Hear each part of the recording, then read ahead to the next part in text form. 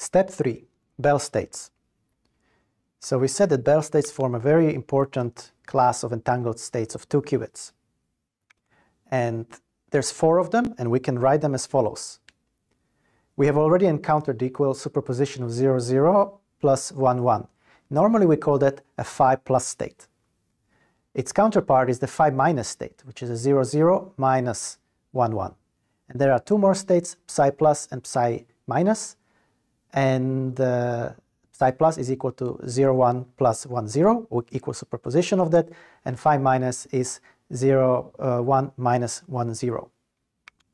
And these states we will see again and again in the context of quantum communication, quantum computation, quantum key distribution, basically throughout this entire course. An interesting thing about the Bell states is that they form an orthogonal basis of 2 qubits. So we can begin by rewriting the computational basis in terms of the Bell basis. Just by doing very simple juggling of the terms, you can see that 0, 0 can be written as a superposition of phi plus and phi minus. And similarly for 0, 1, which is an equal superposition of psi plus and psi minus, whereas 1, 0 is an equal superposition of phi plus minus phi minus, and 1, 1 is given by phi plus minus phi minus. So this means that we can take any ket, any pure state of 2 qubits, given in this form, where we have some arbitrary probability amplitudes alpha, beta, gamma, delta, and we can rewrite it in terms of the Bell states. And of course, the probability amplitudes have to transform accordingly. So this means that now we can even measure in the Bell basis, and we know what probabilities of the various outcomes we get. But remember, in the previous lessons we were asking questions: is the state in 0, is the state in 1, is the state in plus, is the state in minus, because we were dealing only with a single qubit. This time we are dealing with 2 qubits, so there are 4 possibilities that we can actually get out. Now the question is the state in phi plus, is it in phi minus, is it in psi plus, or is it in psi minus? These are all the different possible outcomes of the measurement. And here are the probabilities. We already wrote the state psi in the Bell basis, therefore it's very easy to read out the probabilities of measurement outcomes. So we measure state psi plus with probability modulus of alpha plus beta squared over 2. And similarly, we can just read off the probabilities for the other measurement outcomes as well. And this will be again very important because measurements in Bell basis are crucial in many protocols in quantum communication, namely teleportation and entanglement swapping. And we will see both of these protocols and look quite closely at them later in this module. Let's ask a different question.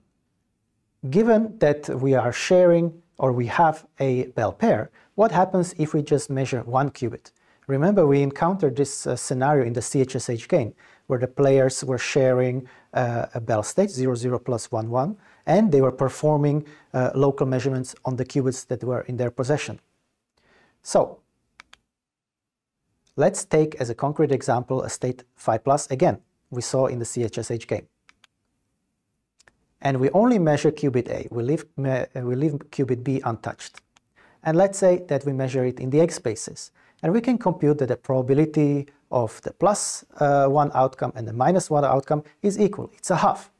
Remember, now there are only 2 outcomes because we are measuring a single qubit. We can change the basis, let's say to a Pauli Y basis. And again, we get that the probability of plus 1 outcome is the same as the probability of the minus 1 outcome. And again, it's a half. Same for the Z basis.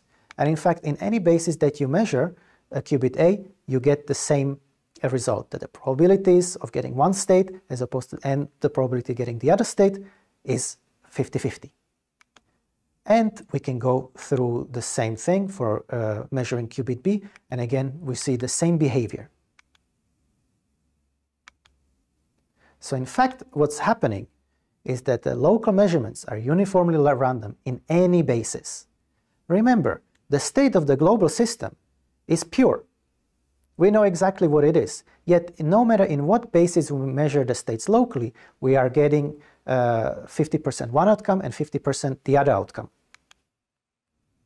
So, we can say that we have no knowledge of the local states of qubit A and qubit B. This goes back to our previous discussion about the difference between entangled states and product states. So since this state is entangled, in fact we will see later that it's maximally entangled, the correct description of the local qubits must be given in terms of density matrices. And we can write that the state of qubit A is a maximally mixed state. So with probability half, it's in the 0 state, and with probability half, it's in the 1 state. And same for qubit B. Again, we write it as a maximally mixed state. Just to stress how strange this is, that we have a full knowledge of the global state, yet we have zero knowledge of the local states. Let's look at this. Again, qubit A is a maximally mixed state. We have no knowledge. Qubit B, no knowledge as well. Yet somehow, when we look at the state globally, we have perfect knowledge of the entire state.